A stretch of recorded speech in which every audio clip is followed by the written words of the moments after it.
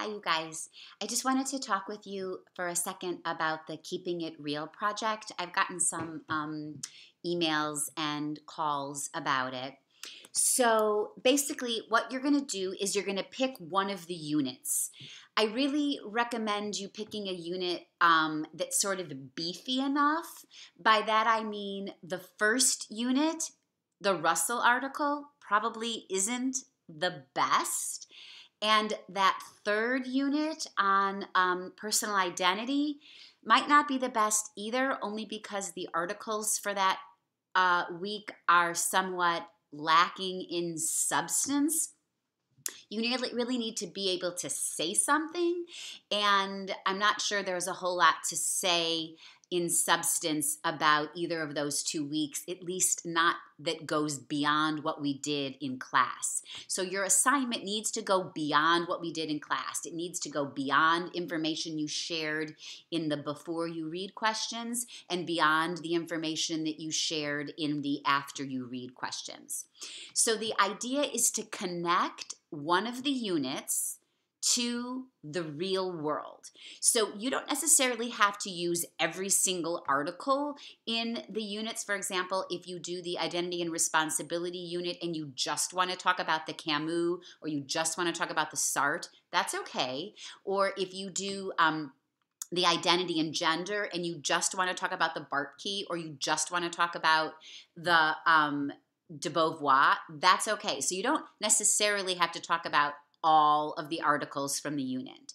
But you do want to connect at least one of the articles specifically to something outside of what we did. So for example, the movie The Matrix. You shouldn't do this because I'm using this as an example, but you could pick a movie like The Matrix and talk about specific ways in which that movie connects, portrays, conveys, relates to specific parts of one of the articles. You can then write this up in a paper. You can create some sort of PowerPoint or Prezi, whatever it's called, presentation, or this Boomtown thing is a fun thing. Being creative, I always hate when people say, be creative, but be creative. Make it real. So I don't want bullshit. I don't want you just to like check this off your list and be like, okay, I did it. Here's my PowerPoint. Like, it's a real thing. It's 100 points. That's a significant part of your grade, and it's your real opportunity to show me that you have integrated this class really into your life. So I'm looking for something real. I'm not just looking for, a quick, here it is, I did it thing. If you want to talk about one of the units that's coming up, and to see whether or not that might be a good choice for you, call me or email me or come by my office hours.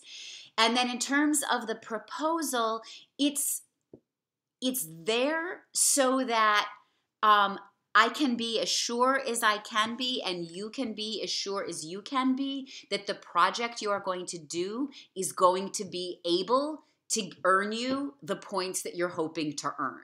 So the more you can tell me about what you have in mind, the better I can say, yes, that sounds like something that could conceivably earn 100 points.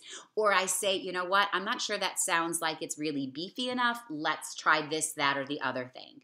So it's informal in the sense that you don't have to really do anything but check in and tell me I'm going to do this article from this unit or these articles from this unit. I plan on presenting it in this way, and I plan on connecting it to XYZ.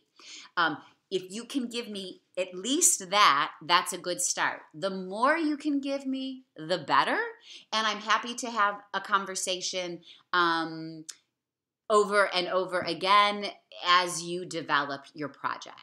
So that's what I have to say. Feel free to call me or email me, as many of you have. I know it sounds silly to say it, but I hope you have fun with the project. You could think about connecting it to a movie, connecting it to a book, connecting it to something in current events, connecting it to something in your life, but you must show the actual way in which the philosophical content of at least one of the articles directly connects to something in the real world. I hope this helps. Get in touch. Talk to you soon. Bye.